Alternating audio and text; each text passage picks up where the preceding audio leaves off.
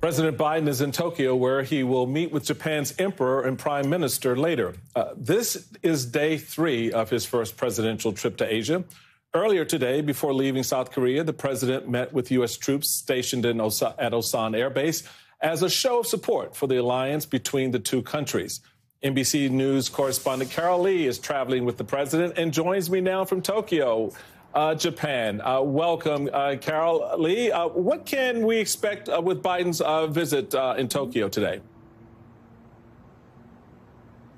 Well, largely, Michael, he's going to be focusing on the economy while he's here in Japan. There will be some focus on North Korea. That's obviously a big issue in the region. We heard from U.S. officials today that there's still concern that North Korea could test a nuclear device or an intercontinental ballistic missile while the president is in Japan. So that's still an issue. And there will be other security issues that are discussed when the president meets with the prime minister. But the president's also going to unveil this Indo-Pacific economic framework. And so that is designed to have the countries in the region kind of get on the same page in terms of enhancing trade among them and dealing with things like supply chains and tackling climate change. The question with all of that is how many countries actually sign on to this. The idea is to put some sort of economic check on China by promoting what the administration is calling economic security. So that'll be the focus while the president's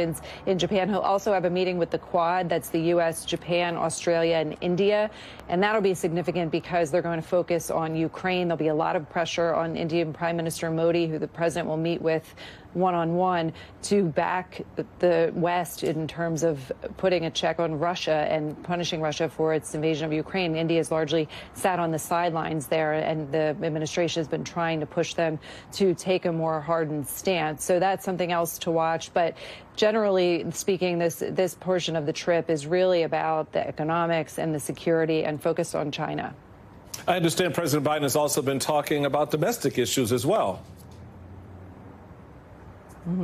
That's right. And particularly in South Korea, he focused on a couple of companies, South Korean companies, that are going to open manufacturing plants in the U.S., saying that that'll bring jobs to the U.S. and will help deal with some of the economic issues there on the longer term, not necessarily right away. And he was also asked about monkeypox, which he said is something that everyone should be concerned about. Take a listen to that.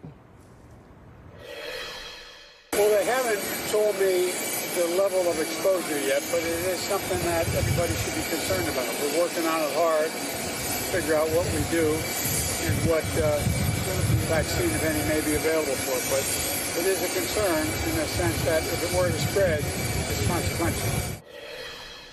Now, we heard from the president's national security advisor, Jake Sullivan, who said that he's been briefing the president on monkeypox with help from the president's health and medical advisors throughout this trip. So there was potentially more to come on that. A lot on the president's plate here as he begins his second stop on this 4-day trip in Asia.